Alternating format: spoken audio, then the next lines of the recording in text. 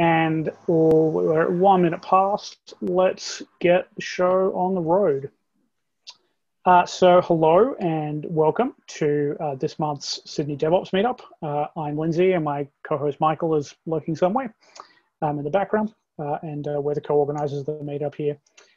Before we get going, I'd like to acknowledge the traditional owners of country throughout Australia. In my case today, that's the Guringai people, and recognise their continuing connection to land, waters and culture. We pay our respects to their elders past, present and emerging. So welcome to the September meetup. Appreciate you all joining. If weather's starting to warm up a little bit, or if you're in the Northern Hemisphere starting to cool down a bit, either way, things are changing. Just a quick reminder on the code of conduct. We've been doing these online meetups now for a couple of months, but in case you haven't seen this before or need a bit of a refresher, DevOps Sydney doesn't tolerate harassment of meetup participants in any form, or communication should be appropriate for a professional audience, and that harassment that includes sexist, racist or exclusionary jokes is not appropriate here. And the really nice thing about doing these meetups online is that I've got a whole host of tools to kick people that do douchey things. So we haven't had an instance of that yet, but I am just waiting for the moment because that's the way that these things tend to go these days with Zoom bombings and all. So hopefully we're going to have a lovely time tonight. The agenda for tonight, it's nice, short and sharp. We've got a lovely international guest joining us. So we're doing the intro right now. And we've got Sebastian giving the main talk. We're going to have a quick events and jobs section and then a lightning talk at the end. So for the main talk tonight, we've got Sebastian phoning in from Germany, talking about the Terraform CDK and applying CDK in a Terraform world, which should be super interesting to see. Jobs, for the jobs section, just a quick notice ahead of time. When we get to that, there'll be either if you're looking to fill a position or you want to be the person that fills a position, you'll have 30 seconds to either talk about yourself or talk about the position that you're trying to fill. You know that things are definitely getting a bit harder jobs-wise at the market. There's job market-wise at the moment, given that all of the stimulus is slowly tapering off. So I expect that we'll have a few more of these. Few more positions popping up and more people looking for work in the next little bit. But I'm just preempting that just to give you a little bit of notice when we get to that after the main talk today. And then the lightning talk is just going to be a quick 5-minute one from Rob Garth talking about automating managers. And we may have a bit of conversation at the end of that as well. We'll see how that goes. All right. So normally I would do a quick show of hands. It's somewhat difficult in a virtual environment. We've got all these like magical Zoom features to do like virtual show of hands, but if you've got a moment and you feel like taking off or putting your video on, quick show of hands, who here is a first timer today? Hey, a bunch of people in the chat as well. And this we've got Andrew that's popped up with one of the Zoom hands, which those controls seem to change in every single meeting. So congrats on finding them. That's the wonder of Zoom. Last question here: how far have you come? So that doesn't include you, Sebastian, because you are the invited guest. We all know that you're coming from Germany, but is there anybody that's coming anywhere further afield than Germany, or maybe even a little bit closer to Australia, but not in Australia? Excellent. We've got Raf that's just come in from the kitchen, so congrats. We've got Martin that's popped up from Germany as well. It's lovely to have you on board again, Martin. And Bill from Hong Kong. That is lovely to have you here. Manjul from India. Spectacular. Okay, we're going like super international today. It's lovely to have you all aboard. And somebody from Melbourne, which is basically feels like another country at this point, given quarantine. So my respects for hauling through that. It sounds really, really tough down there. All right, so we're just going to jump straight into it. We've got Sebastian talking about the Terraform CDK. I'm going to stop sharing my screen and hand it over to Sebastian. Yeah, cool. Thank you, Lindsay. Then I will just share my screen.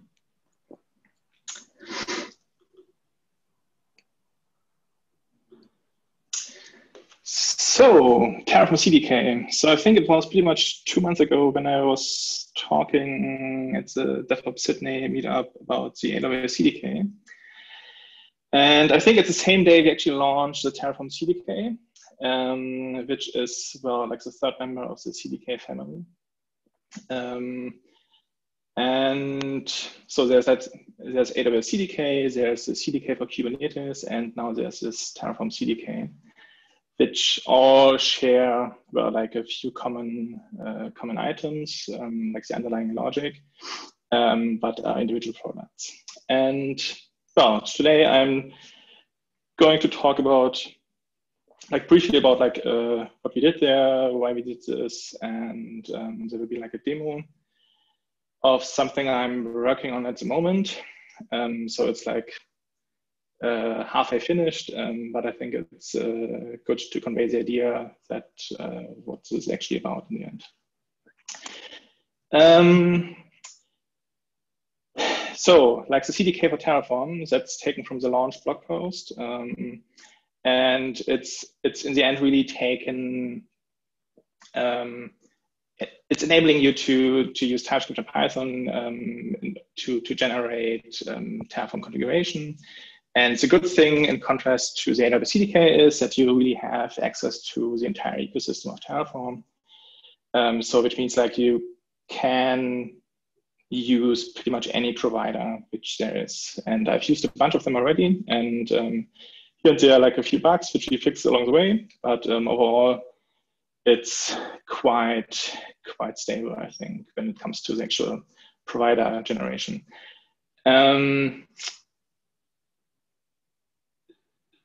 Yeah, but let's talk about like what, like, I think like when you attended the last talk, so it's like in the end, like it shares a similar foundations as the AWS CDK. So which means the actual packages which we are using are constructs, which is like the cloud API, or like this tree model, which enables you to construct a tree of resources and navigate this tree and so on and so forth. So we will see this in the demo. And I think the most important component when it comes to the CDK is JSII, which is sort of the interpretation model for making polyglot libraries possible. So everything from CDK core is written in TypeScript, and so are the provider schemas that we generate. And from there on, we can generate Python and Java at the moment. And we do all of this based on configuration. So like on the provider schemas, Terraform has the option that, like the Terraform CI has the option to generate not really a JSON schema in that sense, but it's like a schema which describes the resources and attributes of any given provider. And we use this as an input, generate TypeScript configuration out of it, and make it usable in Python and Java as well. Yeah, so I think these are the three input components which we are talking about when we mean the Terraform CDK. Oops. And so this constructs library. So I think I touched on this on the last talk as well in the AWS CDK. And the AWS CDK itself is only working with CloudFormation.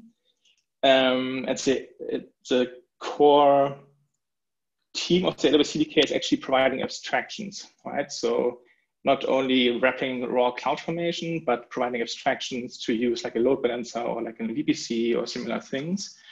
And then out of those abstractions, which are the level 2 constructs, they are going to provide patterns like a load balance Fargate service, for example, like a load balancer, which talks to a Fargate service in an ECS cluster and so on and so forth. That's what they did pretty much over the course of the last 2 years. And we, from like in Terraform CDK, don't have this at the moment. So what we do at the moment is we can generate the similar thing to like a level 1 construct, which means it's really like a one-to-one mapping between like a Terraform resource and like a CDK construct, which you're talking about. Like an ECS service would be like one construct, for example, which leads to this thing that when you look at this, it's like quite familiar if you're familiar with Terraform. Like the attributes are looking really, it's like a one-to-one mapping. And why is that? Since, well, level 1 constructs can be generated out of this provider schemas, and level 2 constructs and level 3 constructs are really manual work. And in the demo, I'm going to show like a bit of like the approach, which I'm trying at the moment to abstract this a little bit. But at the moment, we are not really in the position to provide for every schema or like for every provider proper abstractions. It would be pretty great if the individual provider teams would do this. But yeah, at the moment, it's just level 1 constructs for now, out of the box.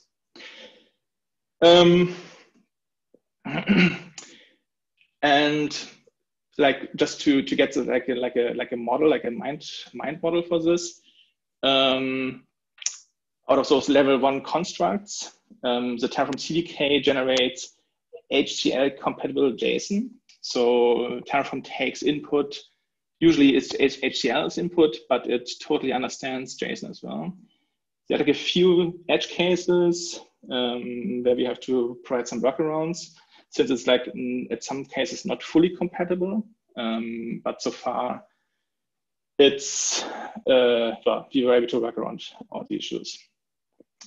And under the hood, it's still the Terraform CLI just doing its thing. So which means it will just fit in any workflow which you have.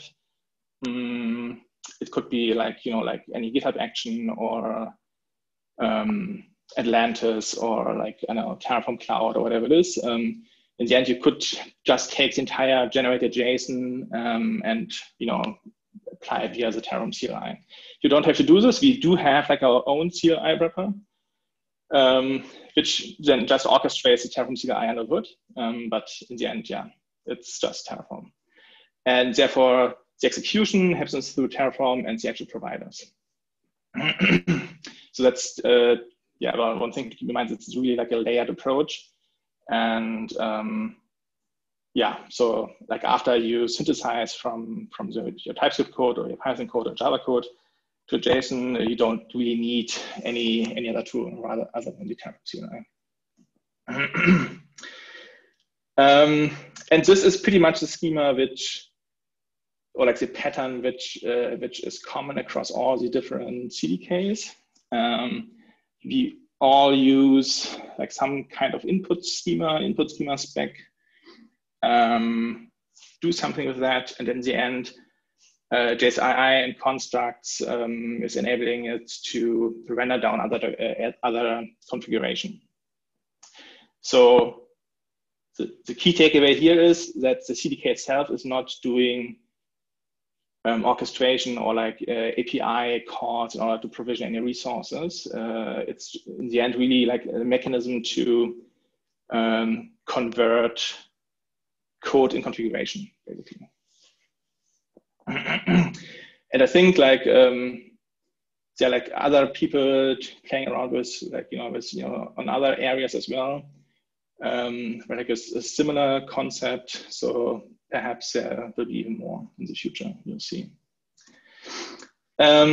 Since it's like I think like a bit abstract, let's just look at an example. Oops.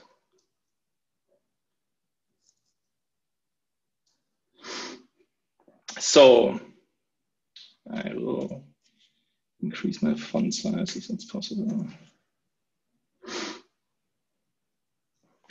So what I'm playing around with at the moment is like a Docker dropkick construct, package, library, however you like to call it. And in its, the idea is to take like a Docker file and provision whatever is available as a serverless Docker orchestration thing in the given cloud. At the moment, I'm using AWS and the Google Cloud, and I'm going to show like a bit of like a few abstractions and how this actually works. In order to use this, Well, we do need Terraform 0.12 upwards, Node, Java, and Docker in this case. Yeah. And so how this looks like is, first of all, usually in any Terraform CDK project, you do have a CDK.tf.json, which allows you to configure how you do it. When we think about, for example, how do you pull in providers? There are like two ways to do this. How do you generate this configuration? We do provide pre-built provider packages for major clouds like AWS, Google, Azure, I think the Docker provider, and like a few other ones. So they can just be pulled in via NPM or like PyPy or whatever it is in. And they will, just ship all the configuration which is required to actually provide those resources. In this case, I'm using both. So I'm using like a few pre-built providers, and I'm using like an actual generated provider. And out of this configuration, I can use this Terraform CDK CLI to generate like provider configuration. That's all generated out of the configuration, provider configuration. It's like a very small provider, so since, therefore it's not really much. Like the AWS provider itself is, I think, 2 megabytes of configuration, so it's like quite a lot. So, and in this project, we are mixing this like a bit. And let's just look at a Google stack in this case. So like, again, our goal is to take a folder with a Docker file and just provide it, deploy it to the cloud. So we do use a construct, we use the CDK for Terraform library, we use the pre-built providers, and we use like a few internal things, like the abstractions, like the level 2 things. And in the end, it's what we are seeing here is the provider, which directly comes from the pre-built package. And then we see a few abstractions here. And in particular, this Docker asset is probably interesting, since that's sort of abstracting this a bit. So the idea there is that it provides you like a registry in any cloud, and therefore, when you look at this, depending on in which stack this thing is placed, it will do the right thing. So it will find out if it's running in an AWS context or like a Google context, and it's doing its thing then, which means like here's a switch. So it's either using an ECR repository or like a Google container repository, which is what we're doing here at the moment. And here we are seeing the actual resources, right? So here's the actual container registry, and the Google container registry repository as a data source. So it's not really important, like all the details here. The only thing to care about is that it's like a full programming language in TypeScript, and it's composable. So like you can, it's more than just converting TypeScript into JSON. Like this one-to-one mapping. You can actually use it to provide logic and abstractions which are reusable. And compared to Terraform modules, for example, Terraform modules are a namespace in Terraform. And while you can use existing modules, we don't really provide the mechanism to do this like natively in Terraform CDK, since we don't really need it.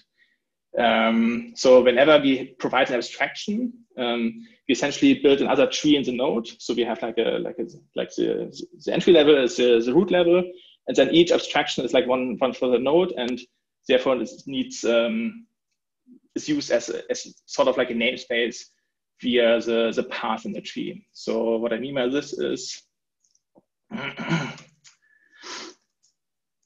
when we do this, so this is just like an example. I will increase the font here. So where we use a CDKTF CLI to deploy our stack, which happens to be in the examples folder Google main.js. And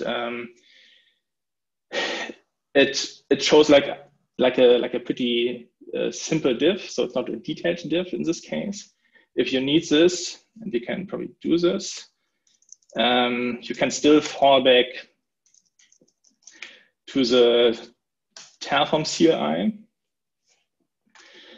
and this will just work as well. It's like more detailed, and there are like stories to make this more granular and more detailed, since it's like sometimes it's really important to know what's happening under the hood. But at the moment, we have for us like more important things to do.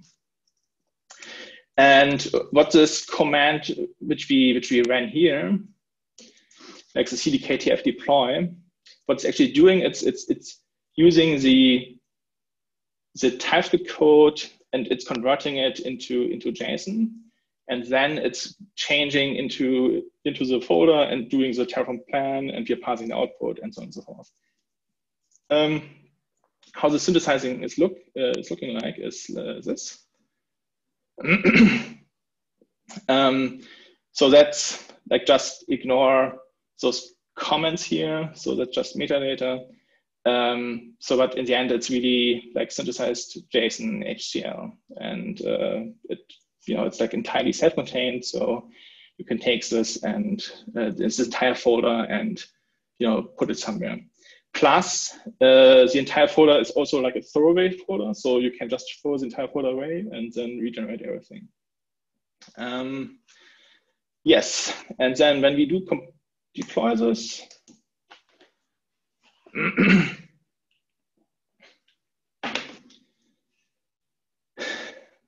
so it's creating the Google Container Registry, it's creating like a service, it's fetching the latest image char from the given repository, and in the end it will hopefully spit out some URL where we can access this file, this thing which we just built. And here it is. There is the repository. Let's find this file. Here it is. And so when we rerun this, it should detect that there's a change. It should just update the repository and reapply this thing to the Google container. How's it called? Google Cloud Run. Yeah, here we go. Yes, we do want this, and so on and so forth. So again, so it's like half finished. But the idea is this runs in like the Docker asset. Is it ready already now? This runs in Google, and in theory, when we compare this,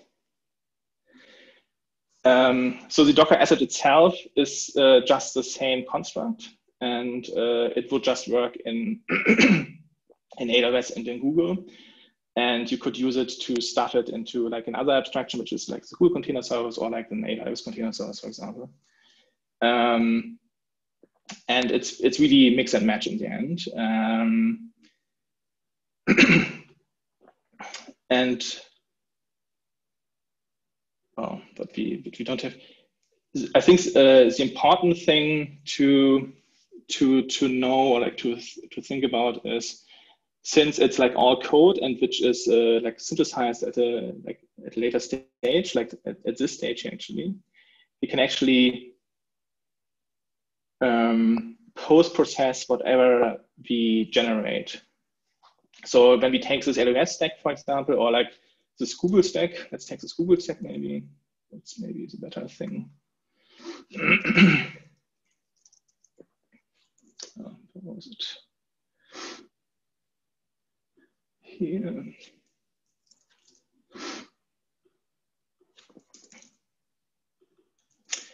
So we can just take this entire thing. So we do have deployed this particular stack here, and we can use apply remote state. Let's look at this. It takes a stack and like adds like other resources. You could remove resources. You could change existing resources. Like what we do here below, for example, is iterating through the entire tree and finding certain taggable resources and tag all of them at once, basically. But in our case, we did deploy this here. And in theory, we should, since we switched the Terraform backend from like a local state to remote state, we should see like an entire new diff, since the state backend did change now. And let's see if that happens. And there we go. So it's like it's now talking to this backend here, which I did configure beforehand. So it's like signed up, like, you know, the credentials are there. So it's just working for this reason. But you can imagine, you know, like if you would use this in a larger context, larger organization, you could distribute packages and, you know, like change them as you like, or like amend them if you like, basically with tagging or with security features and whatnot. So yeah, so this should be updated. Yes, so it just works. And yeah, so that's like a quick work in progress demo. The gotchas at the moment are it's still alpha, and it's, I mean, we improved quite a bit over the last 2 months, and we do have like a bunch of open source contribution, which is quite nice. But it's still alpha. So like there are a few flaws around the schema itself, which are not really critical, but, you know, sometimes they're annoying. It's like the entire synthesizing process is synchronous, which is sometimes surprising. But I think there will be like a few workarounds to tackle this. Yeah, and refactoring with state is always a pain. I hope we will provide like a few helpers to make this less painful. But, you know, like particularly when you move around resources, it's the same as in Terraform or as in CloudFormation. It's always like a bit tricky with state. Yeah, sure. Like the benefits, imperative programming, like the composable construct which we touched on. Dependency management is probably one of the bigger things I was actually missing in the last projects. And I think at the moment it's really like an emerging ecosystem.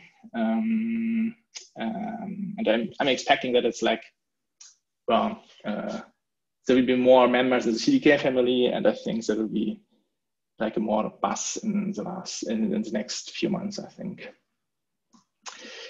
Yeah, so I mentioned the schema stability as an outlook already. So it's like, I mean, we're getting there. It's here like a bit tricky. C# is still on the list. So at the moment we do have 3 languages: TypeScript, Python, and Java. Go. So the JSI implementation just started, and it's expected, I don't know, end of the year, early next year. And then Golang will be available. And interoperability between all the different CDKs, it's not really straightforward possible at the moment. We would really love if we could reuse like the abstractions from the AWS CDK, since, well, that's where the majority of the effort was put into in the last 2 years, and therefore it wouldn't really make sense to re-implement everything which they did already. But there are of course challenges. At the moment, the idea is to have some sort of well, transpiler, which converts CloudFormation into Terraform and vice versa. But yeah, so it's like an ongoing research and ongoing project how this might actually possible. I think for CDK, it's like CDK for Kubernetes, it's probably not that difficult since you can just use whatever they generate as YAML and deploy this. So, but like between CDK and CDKTF, it's, yeah, we'll see. But I'm optimistic that it will happen, but I'm not sure when it will happen and like to which extent this will actually happen. Yeah, so there are like a few resources. I mean, like the first link just redirects to the repository. The second link is learning resources by Hashicorp itself. And yeah, then like the last link is just like a few blog posts and project and stuff. There will be a CDK day in roughly 2 weeks. And it's like I think 5 or 6 hours covering all the different CDKs, and I think it will be pretty interesting. I will also talk about the interoperability thing between all the different CDKs, and yeah, it's free, so just sign up on cdkday.com. And in general, like if you're interested in the topic CDK dev, there's a Slack channel, like a Discord server, and yeah, just join and hang out and ask questions if you have any.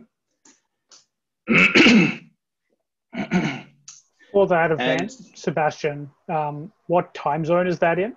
Where you said EST, is that AEST or US EST or? Yeah, that's a good point. I think for Australia, it's actually quite bad. It's hang on. So it's my time, 3 p.m. I think, 3 or 4 p.m. So it's like probably Sydney is like 10 or 11 p.m. Yeah, true. That's cool. We'll do the time zone conversion and put it in the comments on the meetup so people can decide ahead of time if they need to commit to that time or not. Talks will be recorded and published. So. Awesome. All right. Any questions for Sebastian?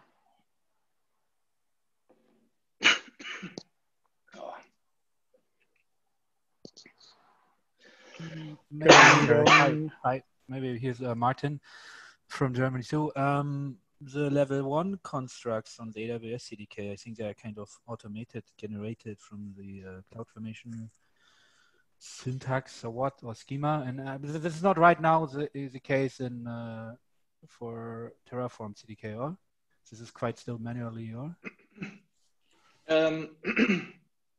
sorry. Yes, correct. The level 1 resources are always generated. So for AWS CDK, this means it's generated from the CloudFormation spec. For Terraform CDK, it means it's generated from the provider.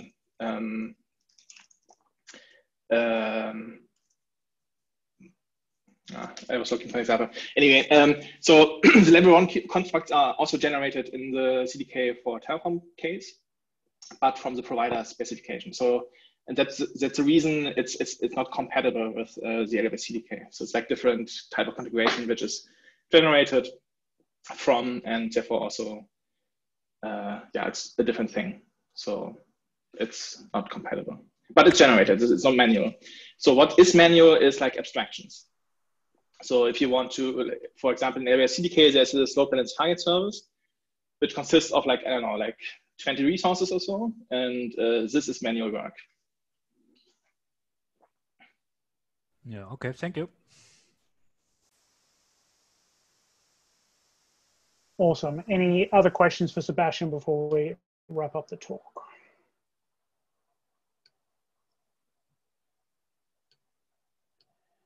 Nope. Fantastic. All right. Thank you very much, Sebastian, for phoning in. Well, not really phoning in, zooming in. There you go. And yeah, for giving us that update. Thanks, it's really great to see. Awesome. All right. let's keep moving then. Just refreshing the slides. Okay.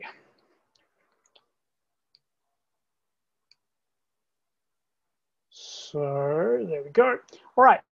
Next up, we've got events, just a quick little events and jobs section. The next major event that is coming up is, funnily enough, the CDK Day. So I popped that in there.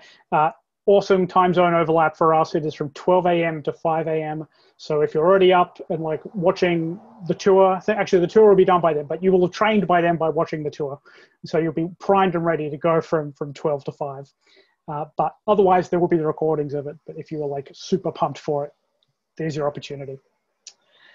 Other things that are perhaps more friendly for our time zone, we've got the Product Remote conference from Web Directions that's kicking off in November. Their Code Remote one it started a couple of days ago, and they've got an interesting format that they're experimenting with there, where it's a couple of hours but spread over a couple of weeks. So they've got that one with the product conference. They've also got a design one as well that's worth checking out. There's DevOps World by CloudBees, which is happening next week. That is similarly terribly timed, but that's cool because they're also publishing all their content online, so you'll be able to go watch it afterwards. But that's going to be a pretty interesting conference. There's the Enterprise Summit as well that's happening in Las Vegas. Again, that's, well, Las Vegas / virtual. It's entirely virtual. Nobody is actually going to be together for that, but it's entirely online, which actually makes it, achievable for a bunch of us to attend. And that's on October 13th to the 15th. All right, so that's the end of events for the time being, unless anybody's got one, and feel free to message that through to me, and I'll pop in a slide at the end as well so we can talk about that. But this next section, very briefly, is for jobs. So if anybody has been, is looking to fill a position or at the moment, or they're looking for work, now is your chance to talk about the position. So you'll have 30 seconds. Do we have anybody that is keen to speak up, talk about a position they're hiring for, or talk about themselves?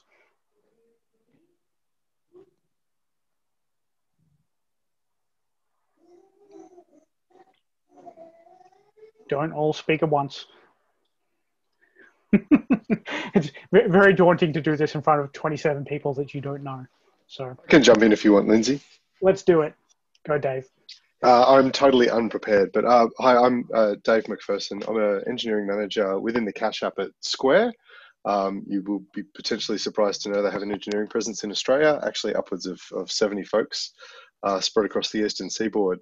I'm in the platform group, and we do have a few open positions. We're quite agnostic in terms of geolocation, so if you're interested in anything to do with platform work, I'm actually looking after a storage team and a developer velocity team, but we've also got like PubSub, traffic and compute, and observability, and we've got a few open roles going in quite a few of those teams as well. So yeah, reach out. Lindsay knows how to get in touch with me if you don't know me at all. And if you sit and think about it for the next month and come back about a month from now, Dave's going to be giving a lightning talk at our next meetup, so you can catch him then. All right. Has anybody else got any positions that they're looking to fill, or looking for a new job?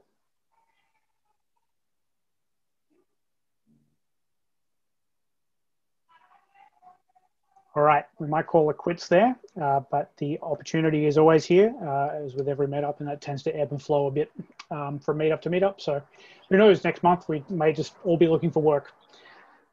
That's 2020 for you right there. All right, so on that fun and happy upbeat note, we've got a lightning talk to finish up this evening. We've got Rob Garth talking about automating managers.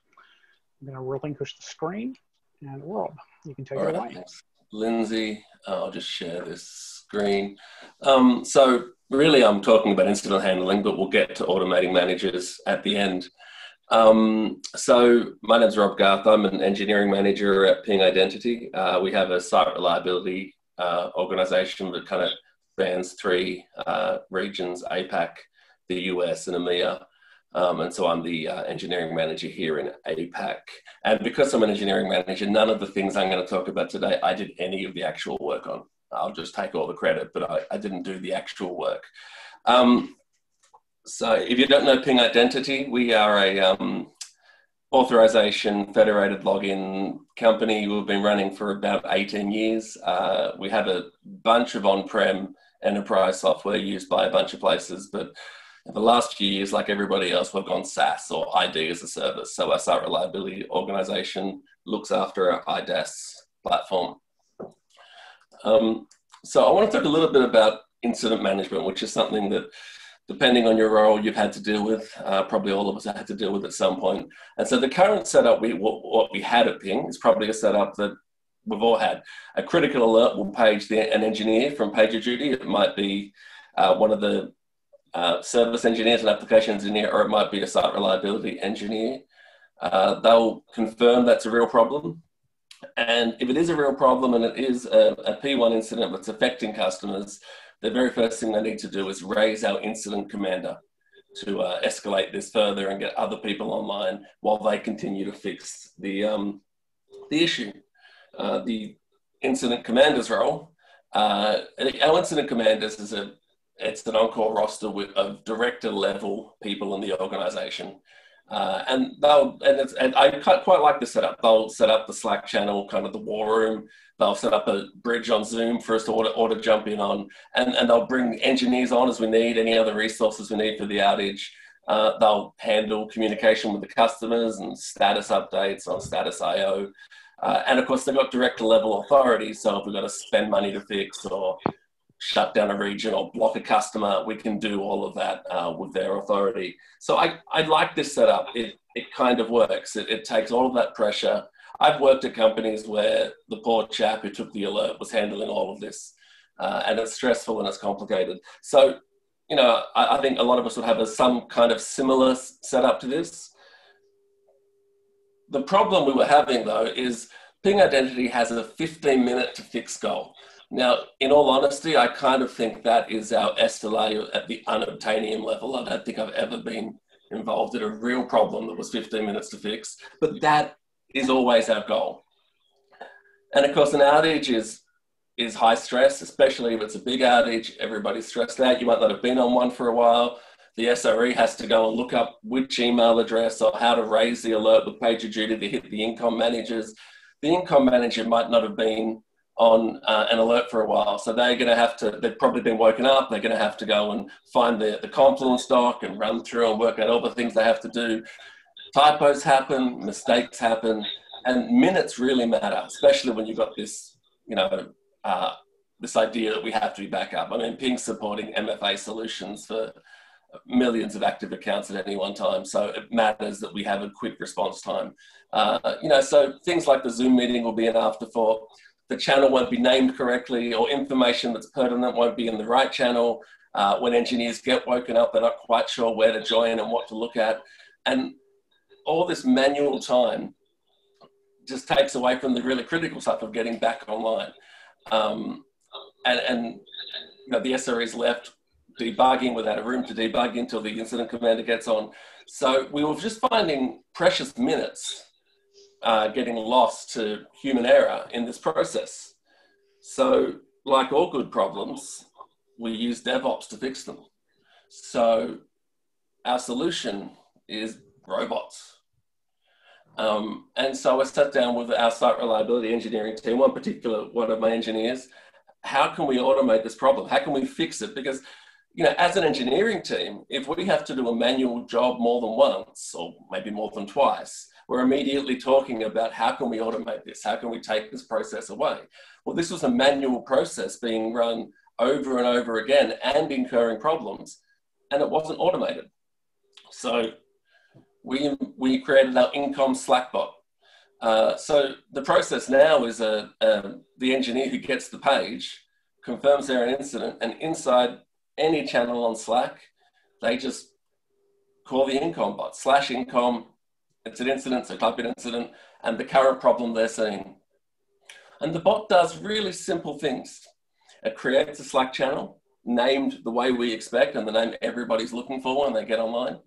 It creates the Zoom meeting, which seems really simple, but because of some security stuff that had just come through, we were building this out right when Zoom was being hassled about all their security implementation. So we weren't allowed to have an open bridge. We weren't allowed to have no password. We weren't allowed to use someone's personal meeting. So it was a whole bunch of engineering work to create a new Zoom meeting as the user that called the bot. We paste both of those common names into a common channel on Slack, our alerts channel, which everybody has to be a member of. And once we have all that set up, which of course takes seconds, then we page the income manager with all that information in their page. So they can immediately be online, they can be in the right Slack room, they can be on the Zoom call, and all that time saved. And so it's a fairly simple solution. We have a AWS Lambda, which is our bot.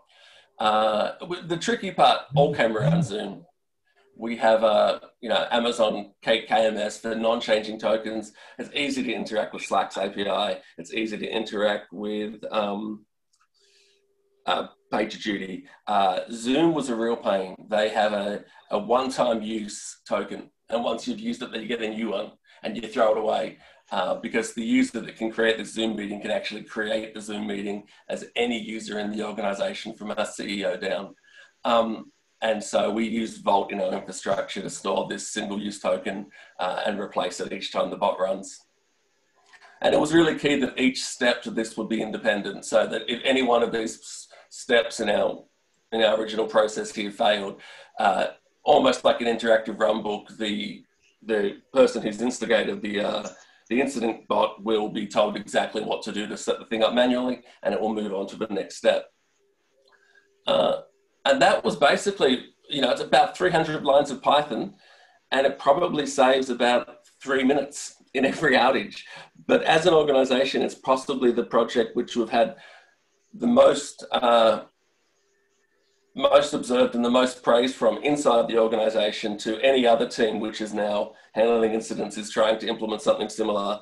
And all of our director level staff on the incident roster are all very, very grateful for this process. And so I just wanted to kind of share this process of, if we have a manual process that's broken, let's automate it, even if it's our boss. Awesome. Well, 100 lines of code for every minute saved. That's not too bad. All right, very good. Any questions for Rob on this one?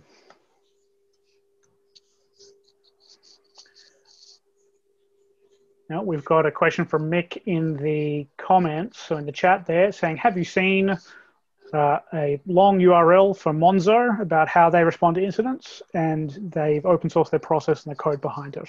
So have you seen that, Rob? I have not seen that. I think we'll go have a look at that. We have not open sourced our code. Mainly it's very ping specific, and ping is very, it's not very open source friendly right now. Fair enough. Well, this might be the straw that breaks the camel's back, Rob. Yeah. It's worth having a look. Sorry, Rob, it's worth having a look at the Monzo stuff, even if it's just inspiration. They've hooked it up to the Confluence as well, so it auto creates a page to radiate all the information out to everyone else. Yeah, that's actually in our version 2 project for the next quarter. We're going to start putting RCA debugging information in there too. Yeah. Cool. Thanks. Very good. All right. Any other questions for Rob before we wrap this one up?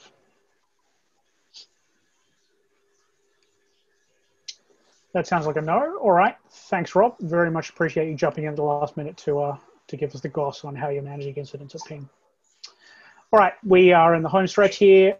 One last thing that's only just come about in the last couple of minutes, actually. We are having a special event in 2 weeks from now. So same time, it'll be in Zoom as well. We've got Manuel Pace from the Team Topologies folks coming in and talking about how to avoid monoliths and doing that accidentally with CI/CD through team interactions and redesigning the way that you work. So that's going to be really interesting to see. If you haven't come across the Team Topology stuff before, It's a really great overview of a bunch of different ways that you can go about structuring yourself to, to solve a lot of these sort of challenges that, that DevOps was founded to solve in the first place. So Manuel and his business partner Matthew are very, very well known in the DevOps space, and I'm really excited to see what he's going to be talking about in 2 weeks from now. So keep that on your calendar. I'm about to announce that event on Meetup in just a moment. So love to see you then. Other than that, we've got our regular October Meetup as well. So it's basically a DevOps Meetup every 2 weeks for the next, well, including today, 6 weeks. So buckle up. We've got Toby Heed, who's going to be talking about using waterfall and upfront analysis and a massive Gantt chart to solve problems in tech. And yes, this is 2020. He's actually going to be giving a talk about waterfall. It's going to be super interesting to see. Toby's got lots of interesting and cool ideas about different things. And we've got Dave, as we mentioned before as well, talking about why Square Cache moved from Vitess to TIDB. So if you are interested in giving a talk, either a lightning talk or a full talk, feel free to hit me up either in the chat here or pin me afterwards. And I'd love to have you speak. All right, that is everything for tonight.